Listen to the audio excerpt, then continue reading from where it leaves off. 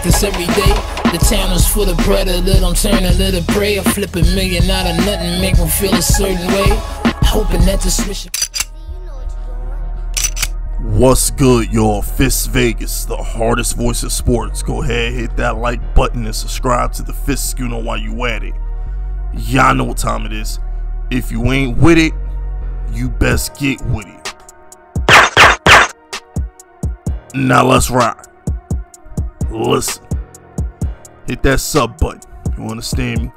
Hit that sub button. Join this Fisk Schooner army. Get Fisk Schooner tough. Alright. We a week away from that Bronco pack, man. 1 week away. Don't y'all feel like it's been forever? Don't you feel like it's been a long off season, man? We done gone through the freaking draft process, free agency. We done gone through training camp. We done gone through everything. Rookie mini camps, preseason, and it's finally here. It's like Christmas for grown men. You know what I'm saying? NFL Sunday for the next 21 weeks is Christmas for us adult folks. You know what I'm saying? It's Christmas. No matter what the Giants' record is, just having football as a whole is like Christmas. It really is. With that being said, like Christmas, there's always something bad that comes along with it. And there's a whole lot of Grinches out there trying to steal the joy of us Giants fans. Now, I understand what Kenny Golladay said. I get it. You know what I'm saying? But that's Kenny Golladay's job. Kenny Golladay's job is to temper expectations. You know what I'm saying? You know, like, how often do you see an athlete come out and say, yeah, we're going to drop 35 a game? How often do you see that? Of course, Kenny Golladay's not going to come out here and say, yeah, man, we going to drop 35, 40 points a game. Saquon Barkley, you can see it in his eyes. You can see it in that little smirk he gives every time he talks about his recovery process. He can't come out here and say, oh, yeah, I'm about to rush for 100 yards out the gate. I feel like $1 million. Can't say that. Temper expectations. You know what I'm saying? Joe Judge don't want them saying stuff like that. So it's like, I hate how people get nervous about Saquon because he's saying cliches to the media, or they take Kenny Galladay's comments out of hand and think that the offense is gonna stink out the gate. Life don't work like that. Not on my channel. You understand? We're not doing that. We're not doing that. This offense is gonna be just fine. Okay, I know we're facing a top 5 defense the first week, but I don't give a damn.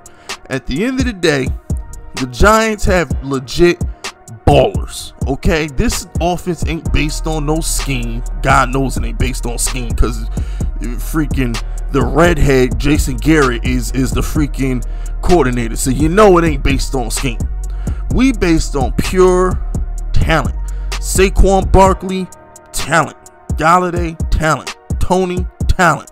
Daniel Jones, whether you believe it or not, raw talent. We gonna go out there and we just gonna get shit done. Alright, we didn't sign Kenny Golladay because he's Marvin Harrison or Reggie Wayne running routes. We signed Kenny Golladay because he gonna go get that ball like Mike Evans and Megatron. That's why we signed him. It don't matter if it's 2 people over there. Kenny Golladay, he gonna come down with it. We got Kadarius Toney. Guy can take a bubble screen 70 yards. Okay? Sterling Shepard is the best slot receiver in the NFL. Yeah, I said it. He the best slot receiver in the NFL. And Daniel Jones, I promise you, he gonna shut a lot of people the F up going into this season, man. He gonna shut a lot of people up. This kid Daniel Jones is amazing. He makes throws that only Aaron Rodgers and Mahomes can make on a regular basis. He just gotta cut out the dumb shit to go with it. But Evan Ingram ain't playing. So long as Evan Ingram out there, that's 50% of Daniel Jones' bad plays, number 88 somewhere in the damn picture. So now that we ain't got to worry, just not having Evan Ingram on the field by itself, it just increases the odds that the offense balls from day one. We don't need to rely on no damn defense coming out the gate. We got firepower out there. We got the best running back on the planet, healthy. Do y'all understand the firepower that's on this Giants team?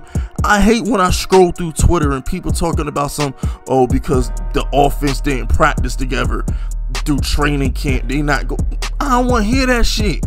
Giants fans, let me ask y'all a question, because I'm annoyed, I'm triggered, I'm frustrated. Daniel Jones played one half of football in the preseason.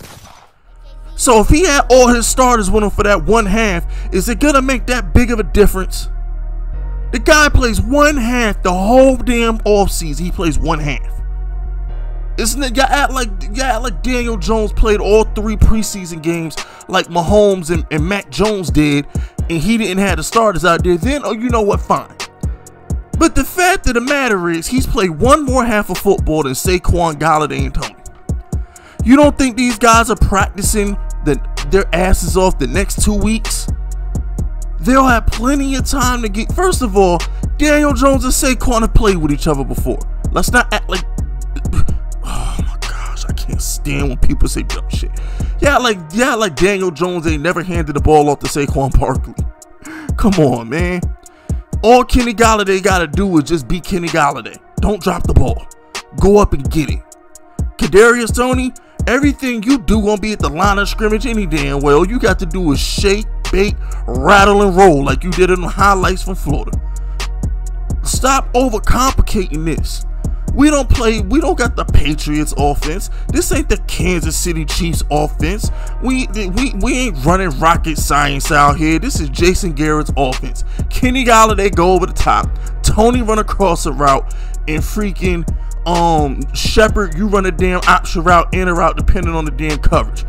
In tight end, you run a damn option route depending on the cover. It's as simple as that. Listen, Kyle Rudolph, you either gonna run an in route or out route like Jason Witten did. Saquon Barkley, you're gonna block, and if there's nobody if there's nobody else rushing, you're gonna run out on a delay route. You're gonna catch the ball. Daniel Jones has to check it down. On 3rd and short, we're gonna run like 4 or 5 curls. This is not complicated. This is Jason Garrett's offense. And when we get inside the red zone, we're gonna run not play action. We're gonna hand the ball to Saquon 5 to 7 times until he ram his ass in there, because it's Jason Garrett's offense. We will be fine. Okay? Let's not act like this is I'm not gonna do this. It's Sunday. It's Sunday. This is my last Sunday to not be stressed. Even though it's Christmas, even though I love football, between betting, fantasy, and just being a fan of a football team, I will be stressed the next 21 days. But it's a good stress. I wouldn't trade that stress for nothing in the fucking world. But at the end of the day, the whole purpose of this video is to simply say this: the offense will be fine. 24 and up on the Broncos. 24 and up on the Broncos. Yeah, I said it. 24 and up on Von Miller, Bradley Chubb, Patrick Surtain. 24 and up on the Broncos. You know the vibes. That's it. That's all. Subscribe to the unit if you rocking with me.